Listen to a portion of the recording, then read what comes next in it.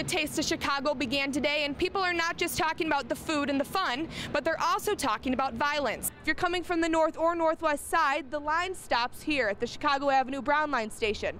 Passengers can then exit and board onto the shuttle buses that bring them into the loop. Commuters here in Chicago are not looking forward to the CTA's renovations on the Red Line. It will be closed in the spring from Chinatown through 95th Street. Even though today's most talked about event on campus may be Festival ISU, the University Program Board has many other activities and events to offer throughout this semester. Many people in McLean County are not so excited with this news, and they were hoping that Mitt Romney was going to take the W. Reporting for TV 10 News, I'm Alexis McAdams. Now joined by our guest, Eric Rankin, who's a professor in government and politics here at ISU.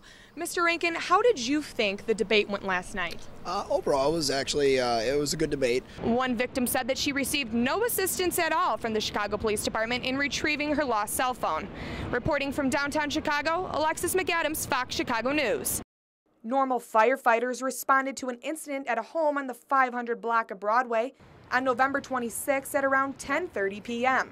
7 ISU students who live at this address were watching Monday Night Football when they were caught off guard by the sound of their carbon monoxide detector. We ended up calling the fire department, and then they came and they went in the basement and they had like their carbon monoxide detector, and they said it was at 180, which like at 35 is when you start getting dizzy and stuff. So they told us that we had to leave immediately because it was a deathly high level. Officials say a flue pipe in the basement broke, allowing carbon monoxide to flow in at dangerously high levels. Residents immediately evacuated safely thanks to their alarm detector. We heard the beeping going on because it was in the room right over there, and me and 3 of my roommates were home. And then I came downstairs and we were like, what do we do? So we all called our parents, and my mom said you should go ahead and call the fire department. The house is currently under ownership of Young America Realty. The residents said that the realtors had not installed any carbon monoxide detectors.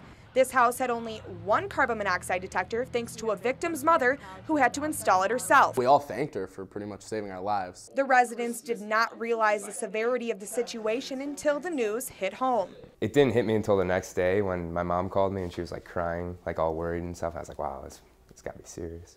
After this near-death experience, the boys want everyone to install a carbon monoxide alarm. I would tell everyone to get one. Every time I've been in an apartment now, I'm always like, do you guys have a carbon monoxide detector? Because it's pretty scary knowing that when we went to sleep, we couldn't have woken up. Thank God for that 1 carbon monoxide detector, though. The carbon monoxide alarm in this home behind me is what saved 7 ISU students' lives the other night, proving that their mother knows best. Reporting for TV 10 News, I'm Alexis McAdams. In the investigation of 3-year-old Robbie Kramer, who died Tuesday after suffering multiple blunt force injuries, there is now a 23-year-old man who has been charged with the beating death of the 3-year-old. Yesterday afternoon, the state's attorney's office filed in a warrant for Nicholas Compton's arrest on 3 counts of first-degree murder and 1 count of aggravated domestic battery. That warrant carried a bond of $1 million with it. Compton is said to be the caregiver of young Robbie and was supposed to be taking care of him near the time of death at the Cambridge address. The suspect, Anthony Compton, has a criminal record and was convicted before for domestic battery in relation to a July 2011 incident with a woman here in Bloomington. 3-year-old Robbie Kramer lived here in Normal on Cambridge Street, right in this blue house behind me. It seems like just a regular quiet neighborhood, but neighbors told me off camera that the people that lived in this house with Kramer were not the best neighbors. They said there was a lot of erratic activity going on every night, lots of screaming and yelling. Pit bulls lived in there as well with the young boy who lived in the basement. On a street where there's not many children and it's usually calm and quiet, neighbors were surprised about the death of young Robbie. No kids or anything like that on this block. It's all retired people and older people. So yeah, that doesn't come. This is kind of a shock to the neighborhood. Yes. The Normal Police Department is investigating further into how and why Robbie was beaten. Well, our investigation at this point certainly is not over. I mean, we will continue to do interviews. We'll also continue to do follow-up. We'll then continue to work as we have been with the coroner and the state's attorney's office to compile the best case possible. Here at the Normal Police Station, where I spoke with Chief Rick Bleichner, he told me today that Nicholas Compton, 23 years old, who was the caretaker of Robbie Holmes, has been charged with 3 counts of murder and 1 case of domestic battery. He also told me they're not taking this case lightly and that Compton will be seen in court, but they're not sure of the date yet. Reporting for TV 10 News, I'm Alexis McAdams. Aviation enthusiast in Bloomington traveled back in time and took a ride on the Tin Goose, a restored 1929 Ford Trimotor airliner, last Thursday at the Central Illinois Regional Airport. Passengers were able to tour the world's first mass-produced airliner and took a ride on a unique flying machine that changed the way people traveled in America. I'm standing in front of a big piece of American history today. It's the 1929 Ford Trimotor airplane, and it'll be here in Bloomington, giving the residents an outlook from above. I got a chance to take a ride on this airliner, which looked, sounded, and felt like a piece of vintage machinery.